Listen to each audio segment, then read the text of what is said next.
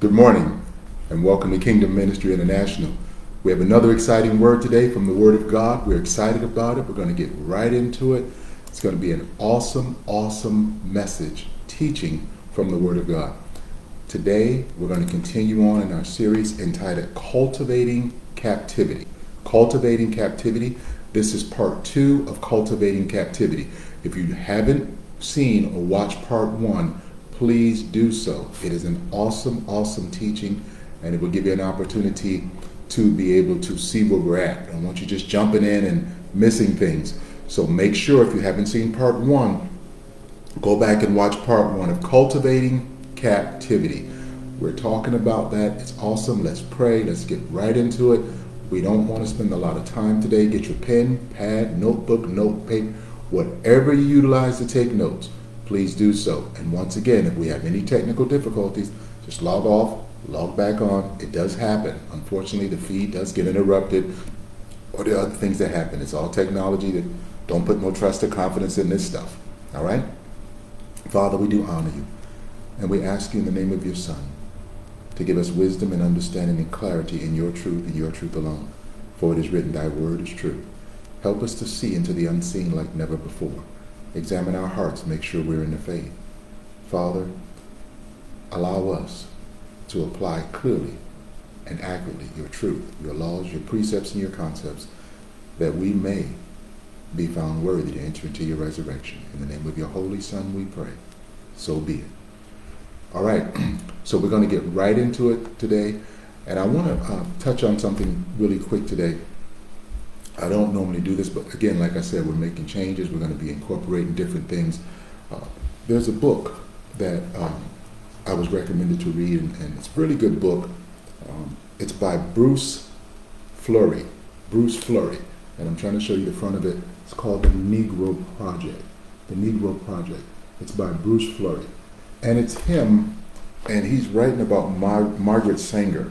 Now, you know about Margaret Sanger, and we talked about changing definitions. I want to read a couple of excerpts from the book real quick as we get started, and we're going to get right into the word. And the reason why is because in chapter 1, he begins to talk about it.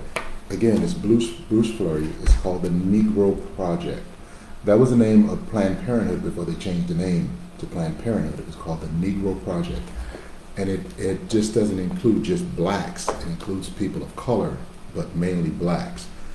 And one of the things in the book on page 1 of chapter 1, it says, we should hire 3 or 4 colored ministers, preferably with social service backgrounds and with engaging personalities.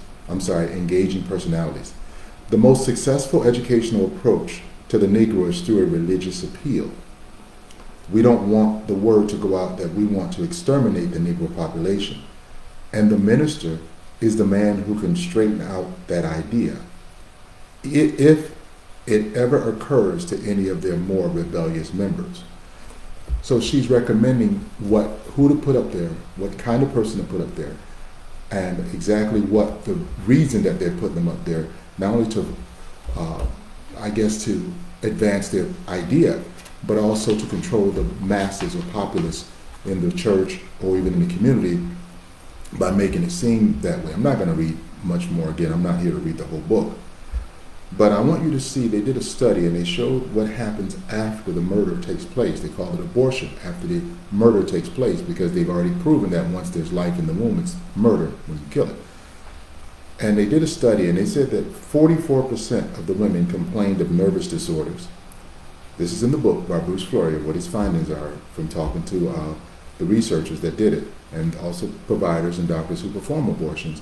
Then they talked to the people, and they found that 44% of the women complained of nervous disorders, 36% experienced sleep disturbances, 31% had regrets about their decision, and 11% required treatment with psychotropic drugs. Now, that's on page 168. So I went from page 1 to 168, and there's a ton of stuff in there, eugenics and other things that go on, and they talk about the percentage of billions of dollars that the government actually gave even up until 2016 for the abortion clinics and stuff. Why am I saying that? Because when you start dealing with the Word of God and you start dealing with things and understanding how it works, you have to understand that strategically everything that happens in the earth just doesn't happen. that God is in control of everything, and that includes Satan himself, that includes the Antichrist, which is his children, and all those people who are doing evil. God allows certain things to happen at certain times in certain areas because it's prophetic. It's already been prophesied that this would happen as you break God's laws and as you continue to break his laws and do things. So I just want you to know that there are books and literatures that are out there that you can go purchase and grab that match what the Bible has already said was going to happen. So the plan of eradicating or increasing the abortion rate or murdering babies is astronomical, and it's been planned since the fall. And it's been, we saw with Moses. You remember? They did it with Moses when the babies were born. They killed them. They did it also when Christ was on the earth and he was born. And there are other times when they're sacrificing their children to Moloch and other gods. So all this is going on, and then suddenly there comes ideas of how to eliminate them from the core by putting certain things in communities and doing damage. And the one thing that I've always said, and I continue to say, the Word of God, the Bible, I call it the manual, is very simple concerning how and what a lot of our problems are. It's because we continue to disobey God's laws, and we continue to hate and despise each other.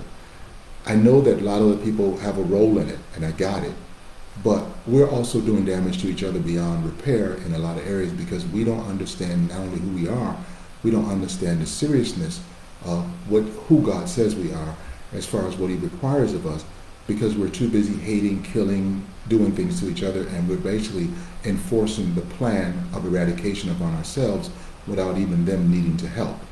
So we have to interrupt that process, and the only way to do it is the laws of God, commonwealth, the love of God, which is to obey God's laws, and then to love each other the way we're supposed to through civil, moral acts and behaviors. But again, that's another story. But that's the truth. That's the only way it's going to happen, because most of the time we can point the finger at everybody else.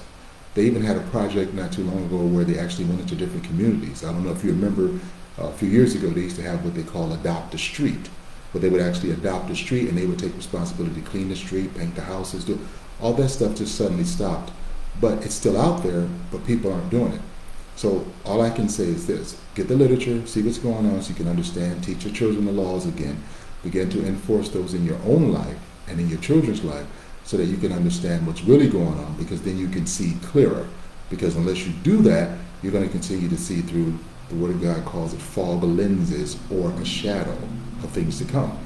And we are supposed to be able to see and hear clearly as we obey God's laws. Doesn't mean we're going to see perfect in everything, but we'll be able to make right and conscious decisions according to the Word of God. All right?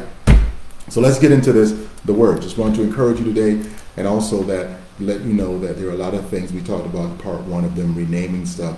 And when you are seeing certain things renamed, it doesn't change a thing with the Father. It's still going to happen the way he wants. So understand this: when you pray to the Father in the name of our King, the Christ, when you are seeing things happen demonically in the world and in society, and I said this before, let me say this so you can get it. Satan is a spirit. He is not a red, walking around with a red tail and pitchfork and red. That is not him. He is a spirit. He also is ideas and thoughts. That's why he comes to your thoughts. He tries to make suggestions because he is a spirit. Okay? So when you understand that, you'll begin to change some of the things about how you see and perceive him as being someone red with a pitchfork with horns. No, that is Greek mythology. That is also paganism, and that's also things that they made up as an image of him and what it looks like to cause fear and to intimidate people to submit to him. Satan can only do what God allows him to do according to the laws and according to what God backs off of. That's why he is called what? The accuser of the brother. Remember, these are legal terms. You have the judge of all the earth, which is the Father. You have the prosecutor. And then from the prosecutor, you have the defendant. So the defendant is the Christ. The prosecutor is Satan. But also, the defender is the law, because Christ is the law. Remember, Christ is the law in flesh. He's the Word of God. But the law also has in it punishment. So when you disobey, it gives a legal right for the law to attach a penalty. That's when Satan runs in. He comes in to make it worse. Why? Because he's the accuser of who? The brethren. Watch this. Not the people of the world, not the unrighteous. He doesn't care what they're doing. If they're already doing what he wants, he doesn't need them. He's already got them. He doesn't need their help. They're helping him. So it's important that we understand that. So we're going to talk about cultivating captivity. So in other words, everything that happened in your life, it's not the devil, the devil, the devil. No, you got to look at the laws first. And then when you talk about the devil, are you understanding the difference between Satan, what he is allowed to do, and what you say he's doing? There's a difference. And I said it before, and I have to show it. He didn't fall from heaven like we thought. You know, they taught us all that. It's not what happened. If you read the Bible, you'll see when it talks about falling the way they try to describe it to you, it's like he was in heaven, he was kicked out, and he can't go back. No, Job said he was right there. He's talking to the Messiah in Luke. He also comes before the courts of God to blame us. So it's not that he was kicked out that way. It's something different. I'll talk about it soon. But understand this. It's not what they told us. That's why we have to learn the Bible. We have to acknowledge sometimes we don't know the Bible in certain ways. So stop saying, if you've been saying it, please stop saying that he was kicked out of heaven because of what he did. That's not what he said. What he talks about in Isaiah is talking about the authoritative position of his children when it says, how you have fallen from heaven, O Lucifer, son of the morning. Lucifer is another name for his children. All right? That's what they're called, Lucifer. And so, again, I want to explain it to you simple so you can get it. So when you go back and read it, he's talking about his children's position of authority as far as their reign, a temporary reign on the earth. That's who runs the earth. His children, those are the ones who are in authority right now. This is a dispensation of the Holy Spirit, but it is the age of Satan. It is his children. That's who run it, the Edomites. You have all these different ites, all right? They're the ones who run the entire world system, which affect the earth. That's what's going on right now. But that's what Christ is going to come and remove, okay? So let's get going here because we got this is going to help you so much because it's going to change everything of how you think because the kingdom is already here. I also showed you that there were two kingdoms on the earth at one time when Christ talked about, if you see me cast out fingers by the finger of God, cast out demons, by the finger of God to the religious leaders, then surely the kingdom of heaven has arrived, right? So he's not saying it's just coming, it's arrived. Him coming back to announce everybody else is obliterated and it's just him being the king again, that's what he's after because that's how it started in the garden. The garden is the presence of the Father on the earth, but it's also the kingdom. It's the full manifestation. So we're going to talk about that today. So let's go to Exodus 13. I want to show you this, and I'm going to give you a couple of scriptural references to write down. I'm not going to everything today because I can't do everything. Again, this is a series, so you'll get it. Just keep showing up. Tell your family to come on. Post. Keep posting the videos. I know people, well, I don't really agree with what you're saying and stuff. That's why I tell you to take notes. We stay in the manual, and that way you can go back and study it. Because the writer says study to show yourself approved. So go back, study it, research it, check it out, okay? Exodus 13. I'm reading out the New King James Version. We're going to start in verse 2. Because I want you to see what happens or what's going on with us so you'll get it. And then when you get it, you'll have it. And when you have it, you're like, man, that's what's been happening to me as I'm cultivating captivity and how to be able to be aware of things that are going on and make sure that you're not doing things that you shouldn't be doing, or basically having a check in your heart and your spirit so that you won't just be participating in things you shouldn't. In other words, don't practice breaking God's laws. Again, we're all going to make mistakes. Don't get all over the top with the religious junk. But it's difference between making a mistake and practicing sin, okay? Exodus 13, we'll start in verse 1. It says, Then the Lord spoke to Moses. This is after the children of Israel came out of bondage. It says, Then the Lord spoke to Moses, saying, Consecrate to me all the firstborn, whatever opens the womb among the children of Israel, both of men and beasts, it is mine. So he's telling him now, this is a law. And he's saying every man or beast, the first one that comes out of the womb, that word literally in the Hebrew is the word matrix. It's the word matrix. We're going to get into that very soon. Because when you understand what he's saying here, and your cross-reference to ensure this, I'm going to go to this one, but the next, any reference I give you after that, if I do, you're going to have to check them out. Now, if you stay there, go to the book of Luke, chapter 2, because I want you to see this so you understand what he's saying, because he's not saying every one that comes out. He's only talking about the males. He's only talking about the males. And Luke, chapter 2, I think it's verse 23. Verse 23, this is the Christ, this is the Messiah. It says, as it is written, Luke 2:23, says, as it is written in the law of the Lord, every male who opens the womb shall be called holy to the Lord. So what he's referencing, Luke is referencing Exodus 13:2. And he's identifying that every firstborn male that breaks the matrix. What is the matrix? Simple. It's the mold in which something is cast or shaped. The mold in which something is cast or shaped. So he's saying in that womb, while the child is in the womb, they're being molded and they're being shaped into what they're supposed to be in the earth. And he said every first male, that's why there's a different blessing, there's a different release for the first male than it is for the second male. Doesn't mean that anything is bad or whatever, it's just different. So Christ is the first one womb from Mary's womb, and here Moses is saying the same thing that Luke is confirming, that God still, this law still works. So for you who have sons, who were your firstborn sons, and you didn't dedicate them to the Lord, just go back and dedicate them now. That's what you're supposed to do, your firstborn son.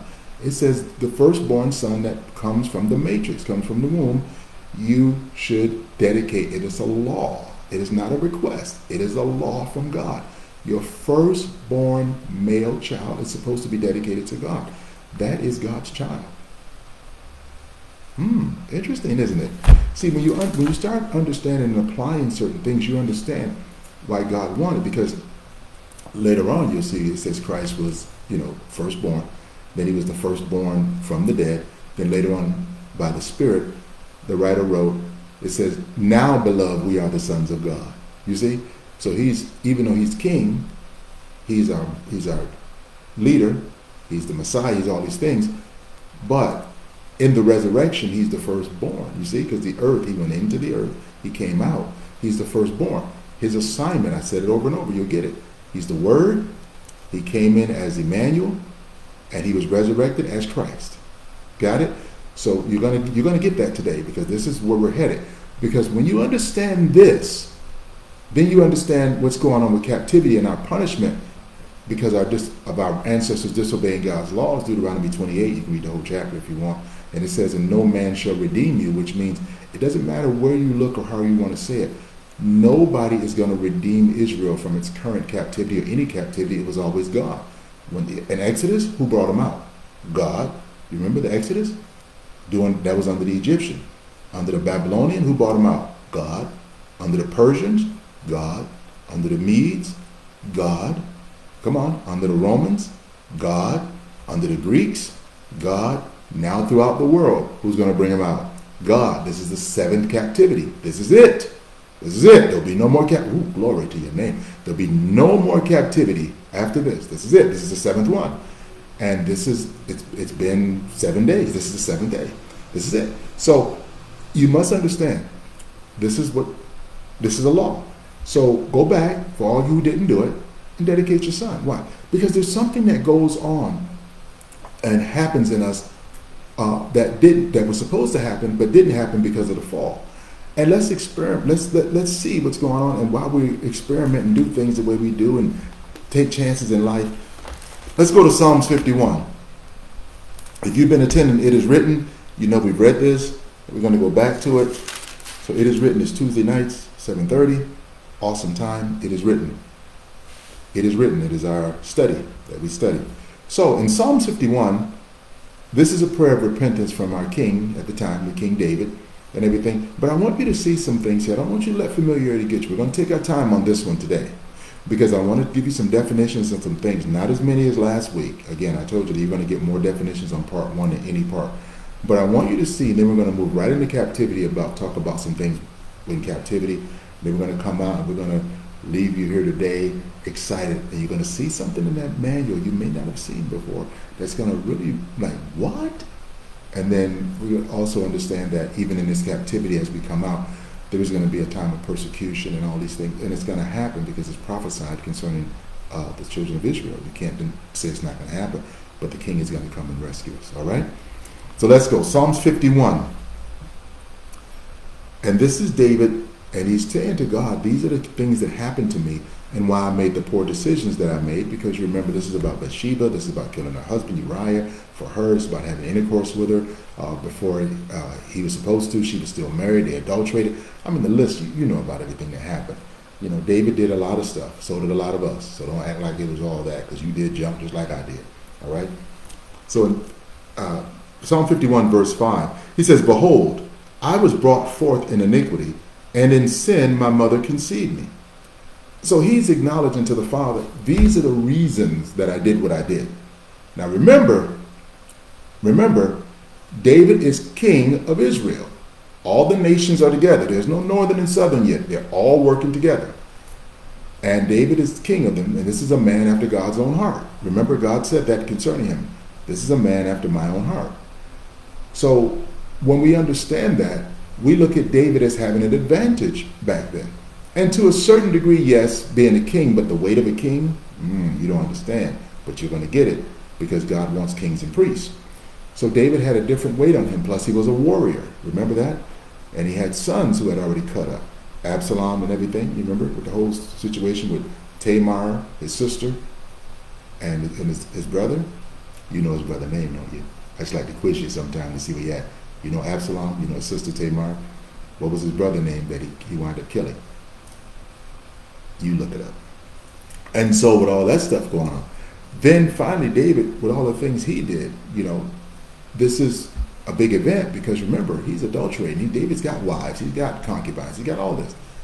And even when God came and talked to him through the prophet Nathan, he told him, if that was not enough, you could have asked me and I would have given you such and such. So he let him know, if you needed more, let me know. Now watch this. In Psalm 51:5, he said, behold, I was brought forth in iniquity. And I was, watch this, and in sin my mother conceived me. So that word brought forth in the original language is the word shapen. Shapen. So please write the word shapen down. S-H-A-P-E-N. Shapen. So he said, behold, I was shapen in iniquity.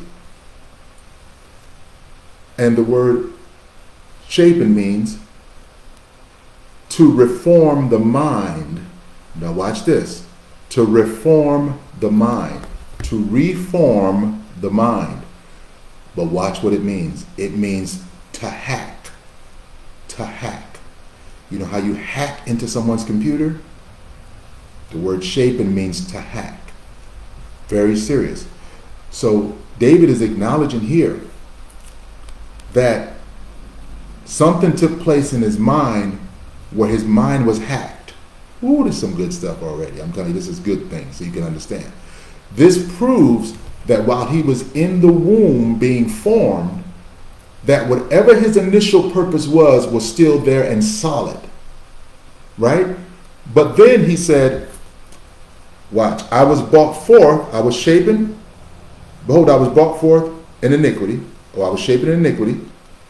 And that word iniquity, please write the word iniquity down. It means unequalness, and unfavorable situation. Unequalness and unfavorable situation. The word iniquity means unequalness and unfavorable situation. It also means injustice. And it also means wickedness. Injustice, wickedness, and the first I gave you was unequalness and unfavorable situation. So watch, this is powerful. So David is acknowledging here that he's telling God, behold, I was shapen, I was reformed, and my mind was hacked in iniquity. So remember, iniquity is the inner parts. The inner parts. And he said, in sin, my mother conceived me. So sin, we know, is according to 1 John chapter 4, is breaking God's laws. Now, when you put it together, he said, behold, I was shapen I was reformed in the mind and hacked in this unequal and unfavorable situation of injustice and wickedness. And in sin, my mother conceived me.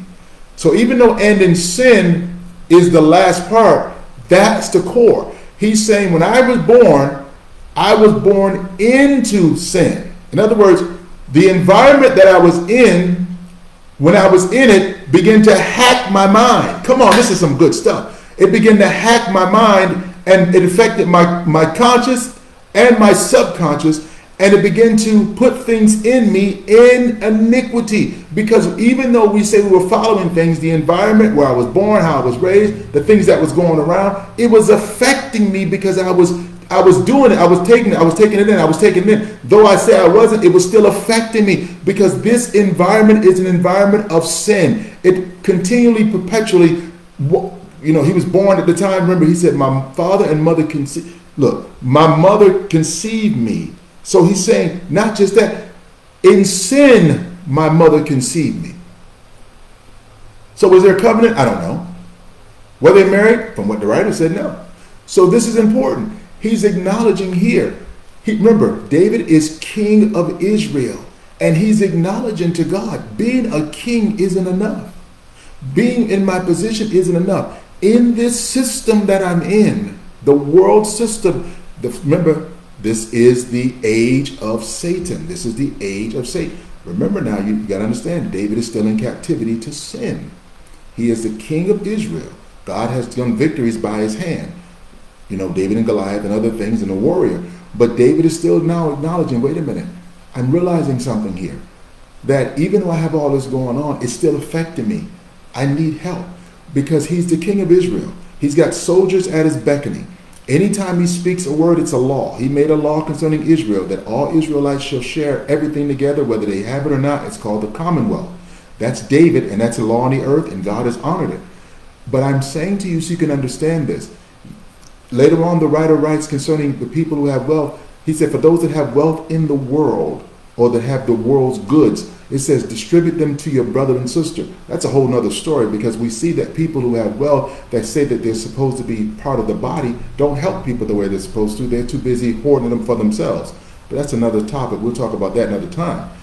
So you must understand, here David is the king of Israel, of all Israel.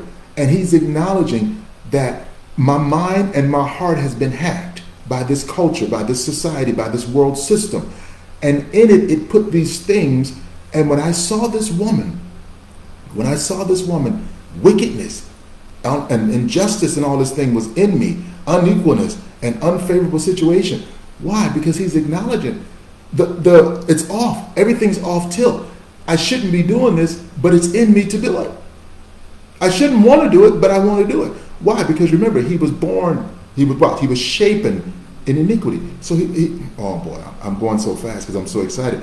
He said, I was brought forth in iniquity, and in my mother's in sin, my mother conceived me. So he's letting you know that this whole process of once you're born into the world system, their next motive to you is to hack you.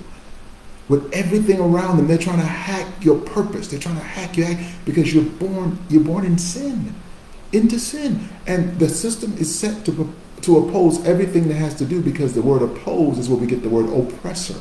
You see, the oppressor opposes the Most High, the God of Israel. And so they're trying to do everything they can to get you to acclimate to their habits, to their systems, to how they do things over and over and over and over, so that you'll accept it as being normal. So when something happens to you, instead of letting the laws of God, for your word have I hid in my heart that I might not sin against you, guide you, you go in there and you do it.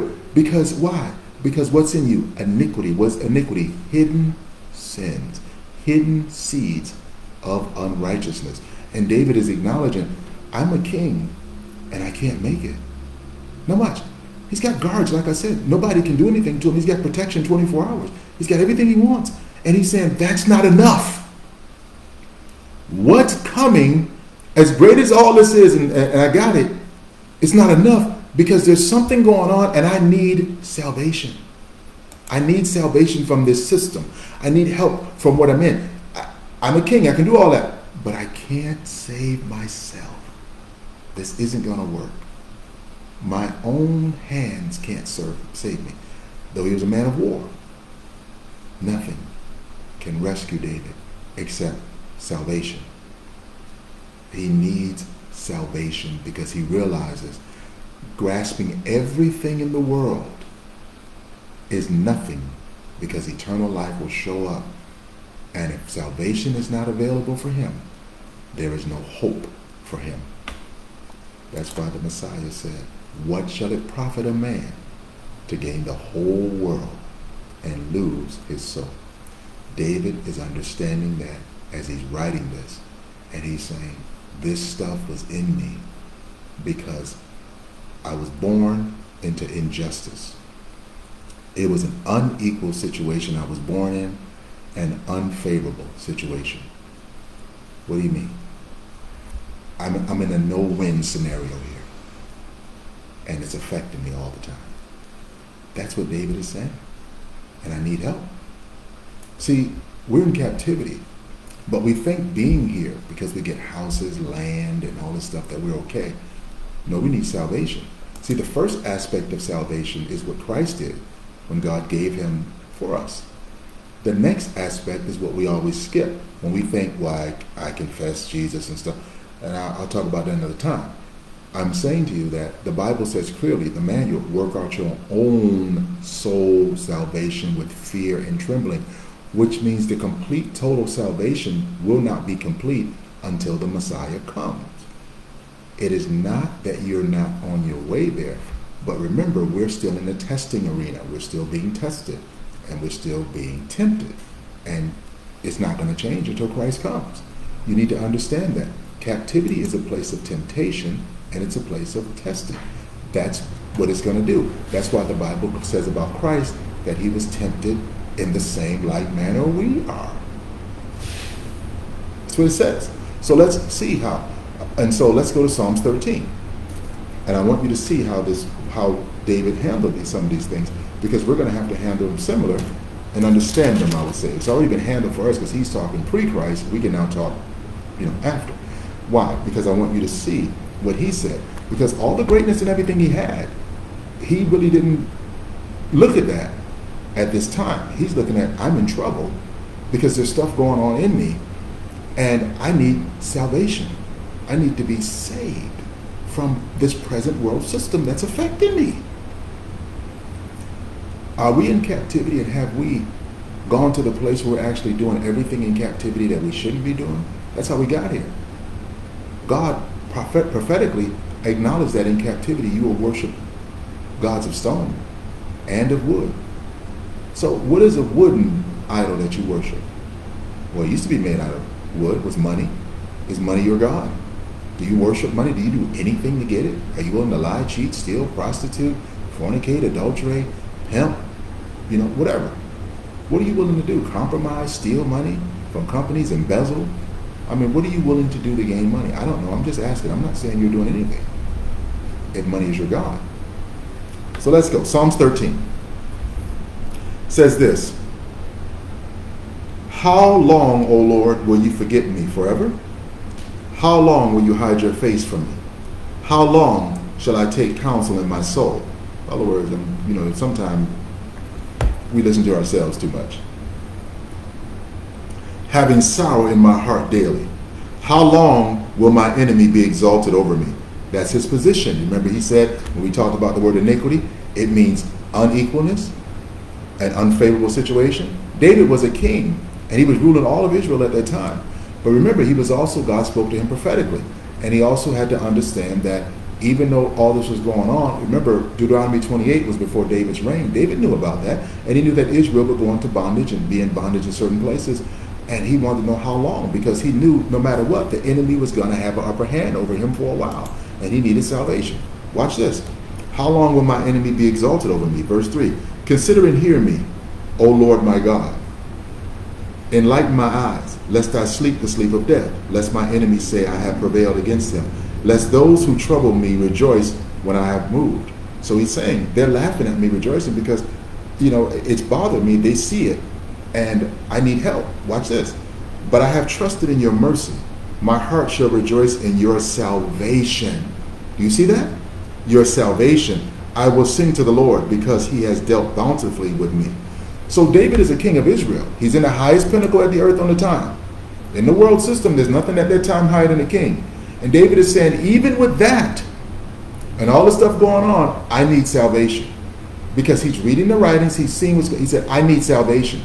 So understanding, salvation just isn't, again, I'm saying, it's like, it's continual. It's continuous. Now, you have to learn the laws. You have to learn the precepts. You have to practice them. You have to do them. It's not just one day I do it. It's continue. And the day David didn't practice, the Bible says at the time when the kings went to war, David didn't go. And he was up in the upper room, and he saw, up on the rooftop, and he saw Bathsheba taking a shower, cleansing herself, the Bible says, from her impurities, which is her cycle. He saw, you know the rest. I'm saying to you, that's why you have to put a guard over your heart. That's why you have to stay in the Word. That's why you have to speak the Word over your life. Because none of us are immune. David was a king and was caught up. We're in captivity. And how much more are they throwing stuff at us, trying to hack us daily? Hack. Why? Because that's the term they use for computers. They know what it means. Satan knows what it means. His children know what it means. The whole entire system that they're running know what it means, the verbiage and the terms they're using. So watch this.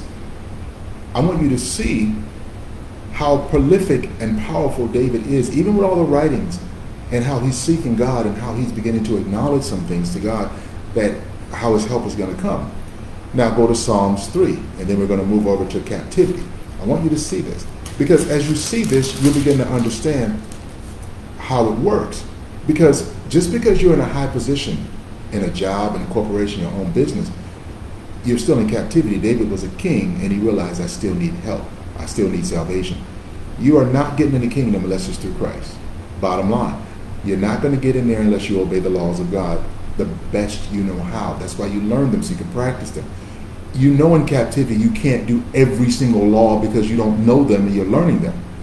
But the ones you learn, you need to do, because that's how you move forward and that's how you grow. We've been through that plenty of times. I'm going to keep saying it till you get it. So let's go to Psalms 3.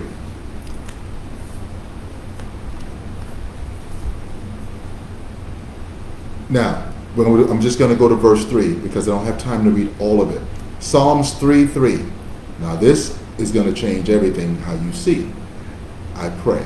It says, but you, O Lord, are a shield for me, my glory, and the one who lifts up my head. In the original, it says, for thou, O Lord, art a shield about me, the glory and the lifter of my head.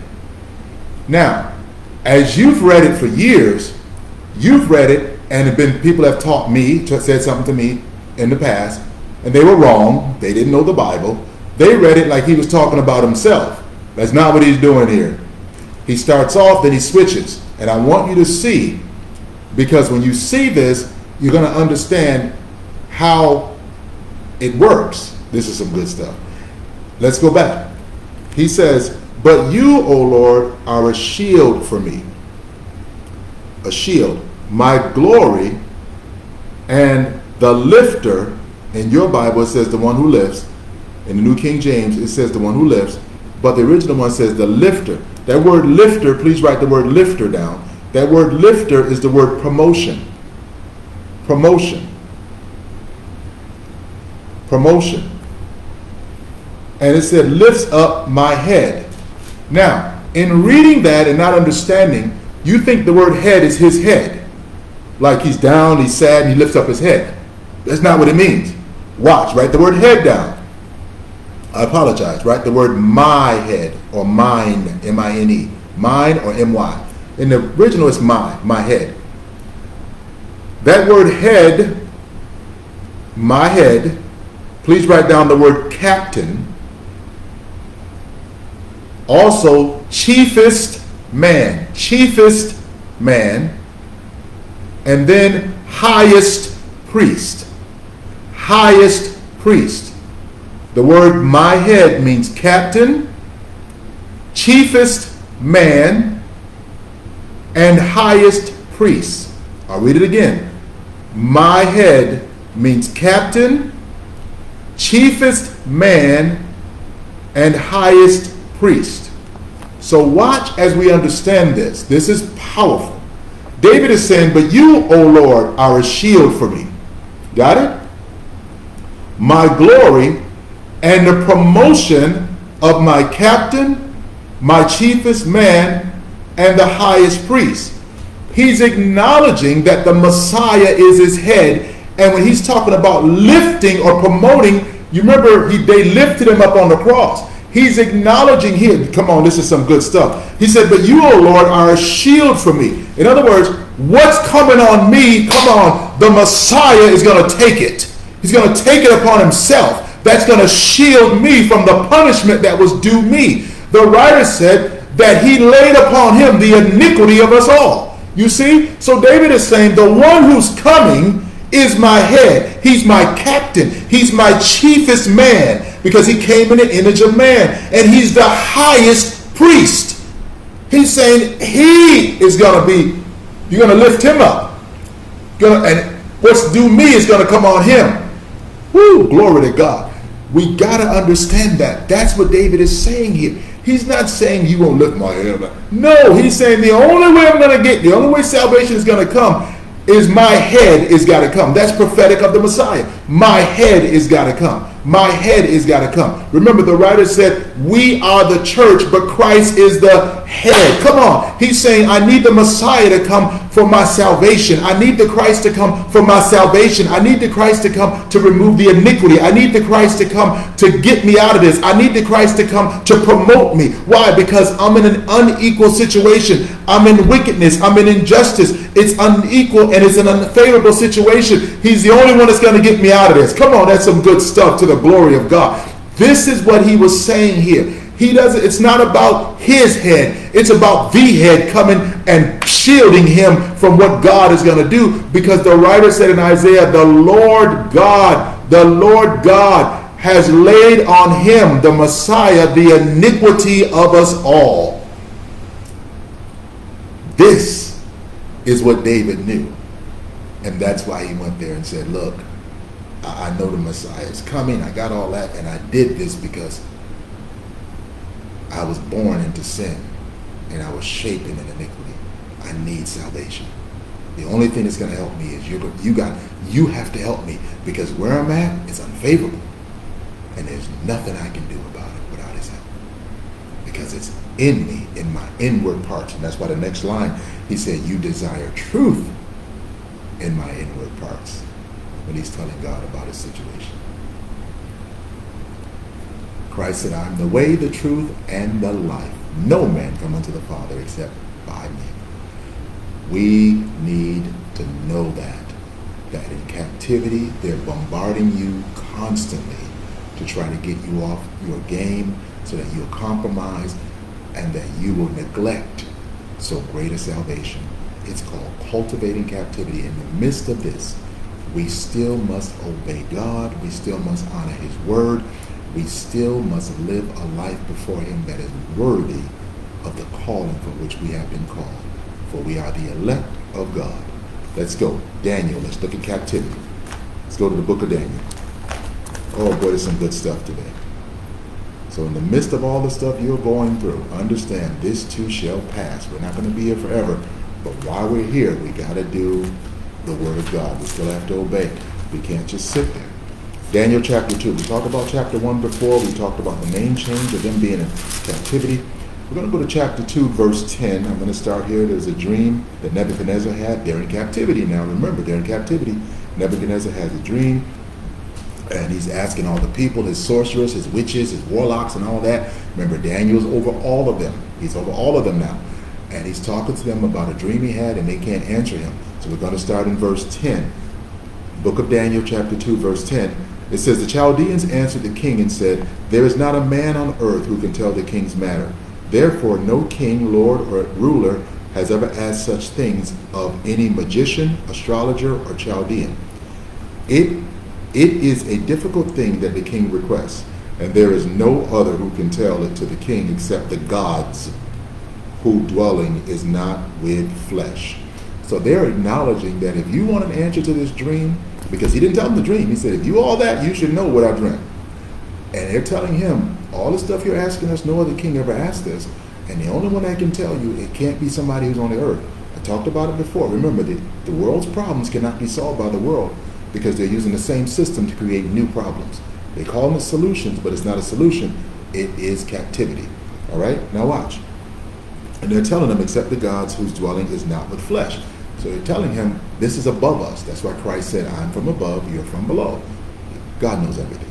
So he's, even through these wicked witchcraft, full of Satan being used people, they have enough basic understanding after seeing what went on with Daniel and everything. They know that the answer can't come from them or the sources they've used. Got it? Okay. Verse 12. For this reason the king was angry and very furious and gave the command to destroy all the wise men of Babylon. So the decree went out, and they began killing wise men, and they sought Daniel and his companions to kill them. Why? Because the king now numbered them with the wise men. Remember that? And so Daniel, even though he wasn't part of them, he was in captivity, and the king was like, you're in captivity. Even though you're in a high, remember, he was in a high, very high position because of the wisdom that God gave him. He was a prophet, and the king was like, look, I'm going to kill you too. I want to kill all of them. Now watch, verse 14. Then with counsel and wisdom, Daniel answered Arioch, all right, the captain of the king's guard, who had gone out to kill the wise men of Babylon. He answered and said to Arioch, the king's captain, why is the decree from the king so urgent? Then Arioch made the decision known to Daniel. So Daniel went and asked the king to give him time, that he might tell the king the interpretation. Then Daniel went to his house and made the decision known to Hananiah, Mishael, and Azariah, his companions, that they might seek mercies from the God of heaven concerning the secret, so that Daniel and his companions might not perish with the rest of the wise men of Babylon. Then the secret was revealed to Daniel in a night vision. So Daniel blessed the God of heaven. So he went, he told his friends what was going on. You know, the names here are very clear. Hananiah, Mishael, and Azariah. That's their original names. He went and talked to them and said, this is what's going on. The king put out a decree. Everybody that's incorporated as far as he sees, wise men, magicians, whatever, if you can't tell him his dream, he wants him killed right now. So his buddy, Arioch, the king's buddy, started killing him. Got to Daniel. Daniel said, hey, why is there such a hurry? Got a little time, went home, they talked about it, prayed. God gave him the answer in the night vision. Now let's go to verse 24. I'm skipping down because from verse 21 to 23, Daniel is honoring the Most High. Verse 24. Therefore, Daniel went to Arioch, whom the king had appointed to destroy the wise men of Babylon. He went and said to him, thus to him, do not destroy the wise men of Babylon. Take me before the king, and I will tell the king the interpretation. So he's asking him to stop the killing, put me before the king, because I have the answer. Then Arioch quickly brought Daniel before the king and said to him, I have found a man of the captives of Judah who will make known to the king the interpretation. Here is a key. Daniel is in captivity. He's from the tribe of Judah. He's saying here in the manual, I have found a man of the captives of Judah.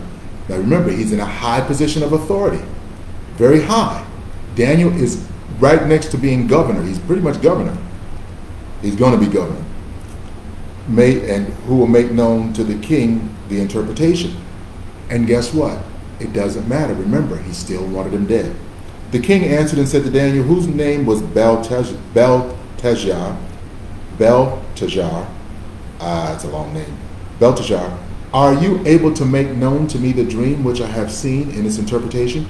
Verse 27. Daniel answered in the presence of the king and said, the secret which the king has demanded, the wise men, the astrologers, the magicians, and the soothsayers, these are all witches, cannot declare to the king.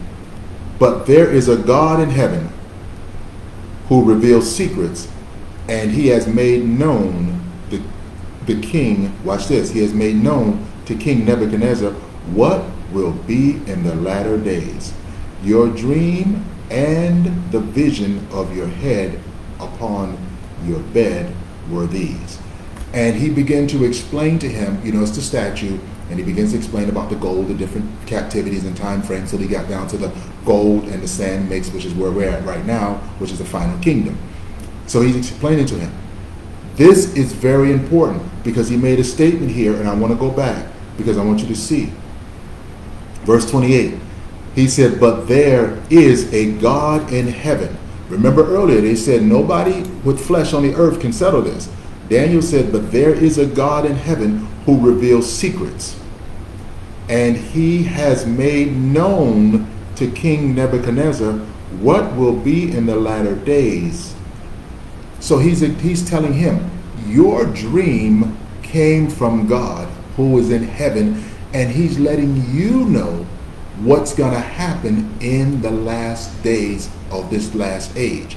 This is very important, because even though Daniel was captive, he's a prophet, he's Israel, he's a slave, he has limitations, they do things, but remember, he's with all the soothsayers. So in other words, in captivity, even though he's Israel, he is still treated like everyone else when the king doesn't get what he wants. So when any opposition or anything happens, the king then treats Daniel along with everybody else in the group, because when they number you with the group, you get treated with the group. That's how it works in captivity. When you're in captivity, whatever is happening to that group, they ascribe to you the same thing. So in captivity, all the witches and warlocks, though Daniel was not one, neither his friends, Hananiah, Mishael, or Azariah, yet because the king classified them, he made all of them suffer the same thing, because in captivity, classification is very important. So he classified them. In the kingdom, birthright is the key. In captivity, is classification. So when they bring you in, they classify you, or they put you into a category. Oh boy. And that's what they did. So please write these 4 things down. I'm not going any further with Daniel today. I got some more to talk about with him, but not right now. I want you to write these 4 things down about captivity. That's pretty interesting, because as you see this, you'll get it. All right? Number 1, captivity does not Captivity does not cancel your kingdom access. Captivity does not cancel your kingdom access. Even though you are in captivity and they're trying to cultivate you, you still have access to the king. You can still pray to the Father in the name of the Christ. You still have access. So you can't just sit there and say, I'm just going with the punches. I'm just going with the crowd. No, no, no. Captivity does not cancel your kingdom access. Daniel had full access through prayer. Him and his friends, they got together. Sometimes you got to get with people and pray. But understand, this is before the resurrection. So after the resurrection, come on, the veil has been rent. We have total access even in captivity. Number 2, God reveals the hidden things to his people in captivity. God reveals the hidden things to his people in captivity. No matter what, when I finish, I'm going to go back and read them again. God reveals the hidden things to his people in captivity. So you think, well, people are having meetings, they're doing things, they're making unjust laws and doing stuff and all these things all over, or people are doing this, I don't know, it's a list of stuff that goes on. And he's saying, it's okay, you pray, God will tell you what's going on with them. God reveals the hidden things to his people in captivity. He doesn't want you to be not in the know, because God is always in the know, because he's omnipresent. Number 3, oppressors do not have wisdom, revelation, vision, or insight from God. Oppressors do not have wisdom, revelation, vision, or insight from God. I'll read that again. Oppressors do not have wisdom, revelation, vision, or insight from God. And finally, number 4, oppressors steal your ideas and call them inventions. Oppressors steal your ideas and call them inventions. So let's start at number 1 again. Captivity does not cancel your kingdom access. Yes, we're in captivity. Remember what God said to Moses, I have heard the cry of my children in Egypt. Captivity does not cancel your kingdom access. Prayer, prayer, prayer. Live right. Follow the laws. Prayer, prayer. Get with your brother. Get with your sister. Get with your husband. Get with your wife. Get with your children. Get with your cousin. Get with your uncle. Get with your aunt. Prayer, prayer, prayer. Bombard heaven with prayer, prayer, prayer. Make God listen. Prayer. How do you make them? Keep praying, praying. Can he turn it off? Absolutely. But when he turn it on, you're going to still hear it because it's right there. Prayer. Prayer. Oh, you don't understand the law. Prayer is a law. It's a legal right. Pray, pray, pray. Christ said men shall always pray and not faint. Pray, pray. And when you pray, when you pray, when you pray, when you pray, when should you pray? All the time. Prayer, prayer, prayer, prayer, prayer, prayer, prayer, prayer. Pray God in. Pray, pray, pray. Well, you sound like you just make prayer so important that you have to do it every day. No, you should do it before the day. You should do it at night. You should do it in your car. You should do it while you're walking. You should do it while you're talking. Man, listen, you should do it while you... Listen, if you pick the Word of God, the manual, and you read it out loud, that is prophecy, but it's also prayer. See, you don't understand the rules. It's not just sitting there mumbling stuff like Christ said. Don't be like the heathen. Don't be like the religious leaders just mumbling stuff, big words. Thou, O God, who keepeth, and thy wordeth is... See, I don't have time for all that foolishness. Get real with them. Father, I need to talk to you. Forgive my sins. I repent. I cut up today. I didn't do what's right. Or Father, I'm purposing to follow you by your truth, by your laws, by your spirit, to obey you. For thy word have I hid in my heart. Oh, your word is a delight to me. I rejoice in your truth. I find salvation in your truth. See, when you understand that, you're saying it, you're praying. It's not just, oh God, and all that. No, no. When you say it, that's why Christ said, and when you stand praying, you can walk through the house and just say, you know, Father, I just want to praise you today because you're mighty and you're good. I'm in captivity, but I realize it's just because of what happened. I'm here, it's just, but I realize from what is written here, and I trust in you that you're coming to rescue us. I realize that you're going to preserve us. I realize that many are the afflictions of the righteous, but the Lord God shall deliver us from them all. I realize that, and I trust in that. I trust in the Lord God with all my heart. I lean not to my own understanding. In all my ways I'll acknowledge him, and you shall direct my path. Man, when you start saying that, what are you doing? You're praying. You're bombarding heaven. The religious aspect is to put on your tassels, get yourself together, all this stuff, and sit around and get all religious. Almighty God, and all that stuff. You got time for all that foolishness? That's religious rhetoric. First of all, you don't mean it. Your heart ain't in it. You're doing it so other people can acknowledge you. Christ dealt with that in a whole chapter almost and let you know, don't be like them. Don't pray before men with big, exuberant words so that they can talk about you and how deep you are. You know, people who deep, you don't have to hold on now. Most people who think they deep and think it's a revelatory, they don't know how to pray.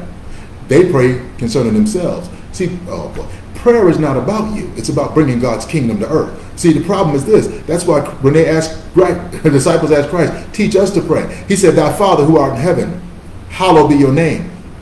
Thy kingdom come. What was he doing? Bring the government to earth. Come on, you got to understand what he was saying. Religious people, oh, my anointing, oh, my power. You don't understand how I walk. You don't understand how I talk. Get away from them. They crazy. Those people are sick. Move, run, fast, turn it on. Break in some new sneakers, slides, or whatever. Get away from them. Why? Because when you start praying about how deep you are, that's your own righteousness. Those people are in trouble. You need to understand prayer is so important that you can't afford not to pray. I'll say it slow. And if you're taking notes, write it. Get it on the screen. Everybody that's listening under the sound of my voice, this should be your declaration over your life every day. I can't afford not to pray. Come on, say that with me. I can't afford not to pray. One more time and look up. Father, come on, say, Father, I can't afford not to pray. Why? Because prayer makes heaven, it takes notice because there's a government that's coming, that's here, and it has to listen because you're praying according to the word and the will of God. He must respond. The writer said the angels hearken to the voice of his word. He can't sit there. It's impossible for him to sit there. Men should always pray and not faint. You should never take a day off from prayer. Why? Because when you pray, and when you pray, and when you pray, and when you pray, and when you pray, it gets to the point where prayer is such a necessity in your life, you won't even function without it. Let's read them again. Number one, captivity does not cancel your kingdom access. Captivity does not cancel your kingdom access.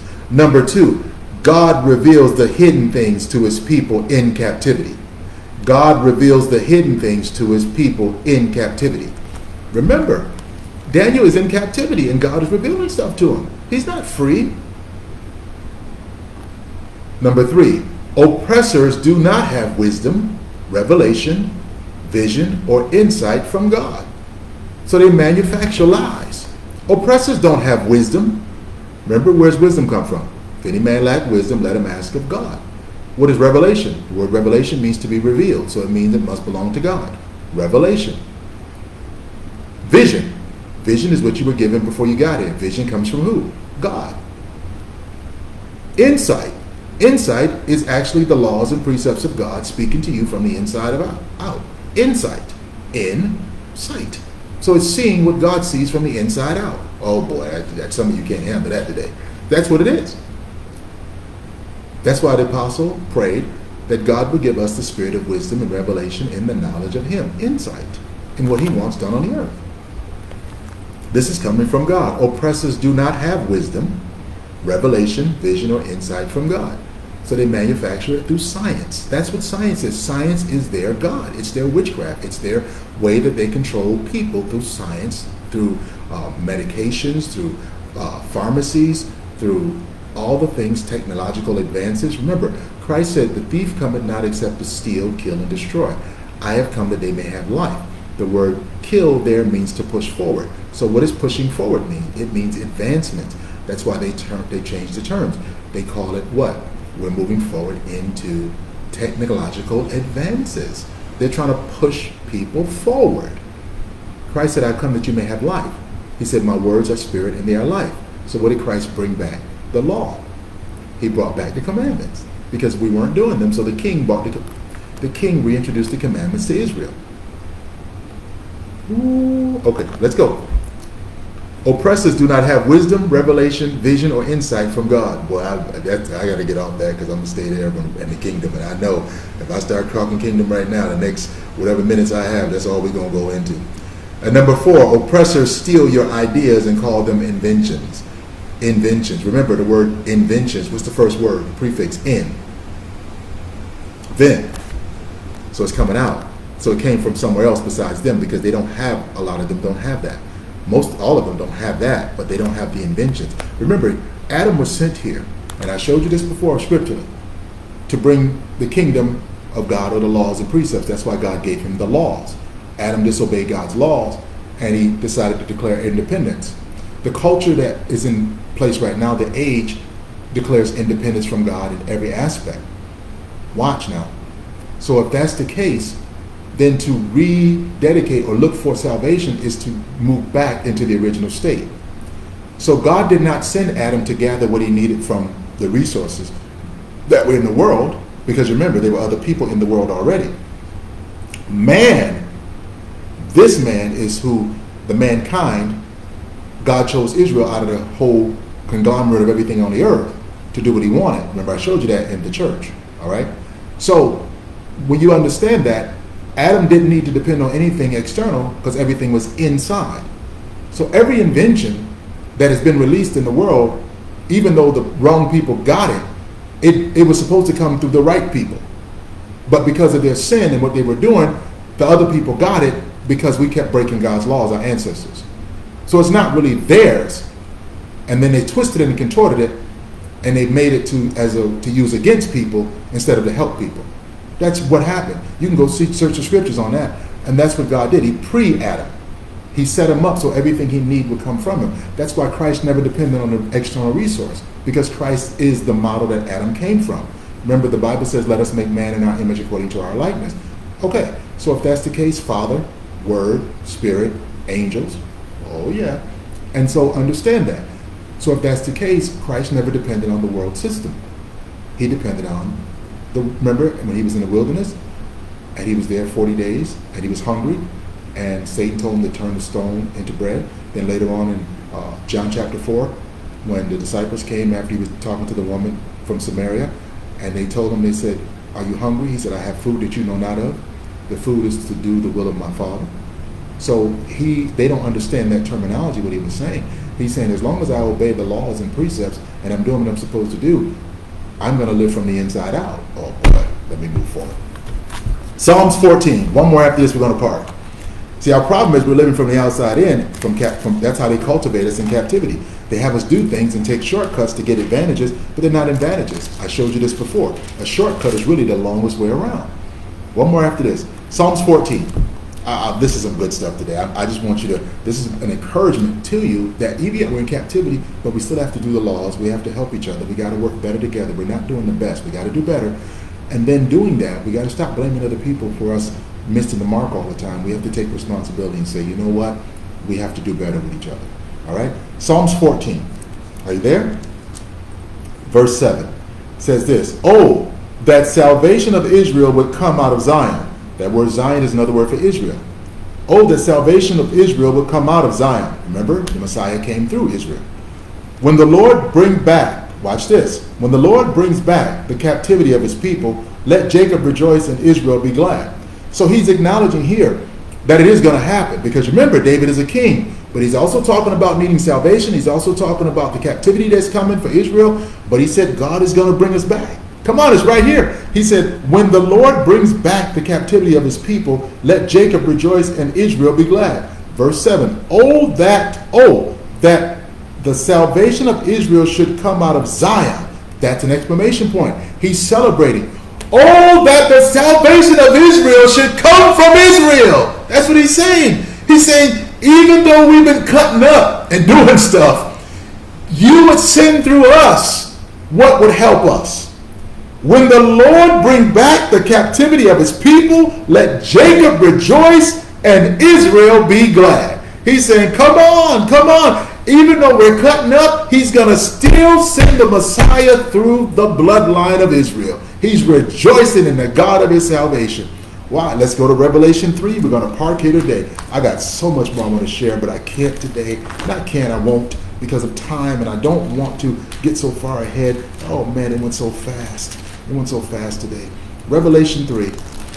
I'm going to park here today. We're going to continue on in this series, Cultivating Captivity. I'm going to talk about some other stuff, but I want you to see this. Now, some of you may know this, because I know some of you are very deep. But then some of you who don't know this, Revelation chapter 3. Let's go to verse, let me see. Let's go to verse 11. Revelation 3:11. We're going to park here. Now watch this. It says, "Behold, I am coming quickly." You know who that is. You know who that is. All right. The Christ, the Messiah. "Behold, I am coming quickly. Hold fast." That means be stable, unmovable. Don't compromise. "Hold fast what you have, that no one may take your crown." No one. Because nobody's going to deliver us but the Messiah. Watch this, verse 12. "He who overcomes, I will make him a pillar in the temple of my God, and he shall go out no more." In other words, you're not going to be cast out no more. Pillar talks about a position of authority. Oh boy. "I will write on him the name of my God and the name of the city of my God, the new Jerusalem, which comes down out of heaven from my God." Watch this. "And I will write on him my new name."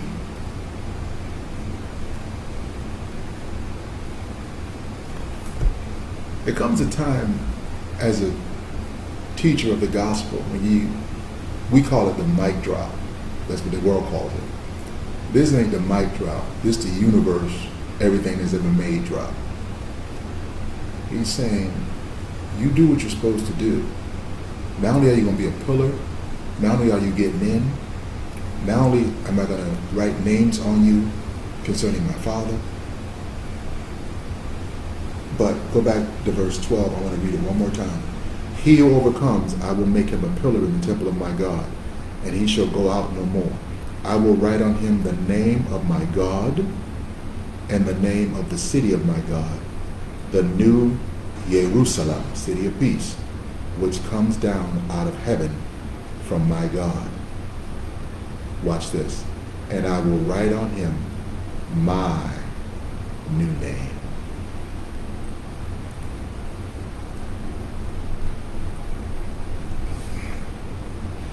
Oh, it's going to be some name, there's going to be a lot of name changes in that place. And here it is, the Messiah saying, I'm going to write on him my new name.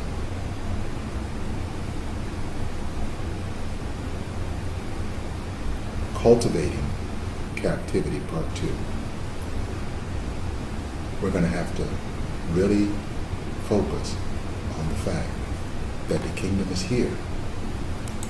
And all this stuff, these slave names and all these things that are going on, and I said it before, you got to go back and learn your history. Now, what they taught you in school, but way before that, so you can understand who you really are and what God's plan is for you through prophecy and everything. But you also need to rejoice that there's a new name for everybody that's going into the kingdom. And what about this line? And I will write on him my new name. Not the new name I'm giving him, my new name.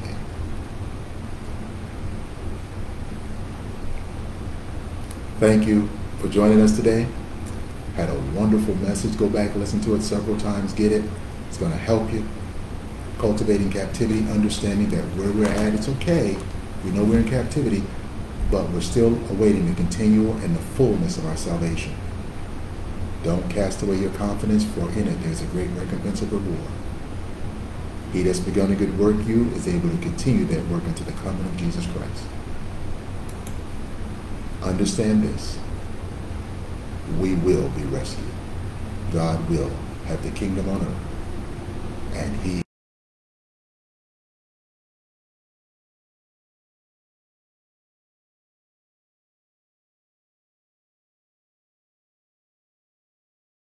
about now is the mailing, which is P.O. Box 190575, Fort Lauderdale, Florida, 33319. Protect this word, Father, I pray, in their hearts and minds, that they will hold true and begin to walk and understand. But there's a lot of pressure that comes in this captivity, that they're trying to get the word out of us. They're trying to hack us every day. But thank you that your word will prevail and keep us and will lead us into salvation in every aspect of our heart, mind, soul, and spirit. We honor and bless you and thank you, Lord, for our head, our captain, our chiefest, and the highest priest has fulfilled his assignment, and he now makes intercession for us. Let us not cast away our confidence, for in it there is a great recompense of reward through our King. Amen. Have a wonderful day. Happy Sabbath.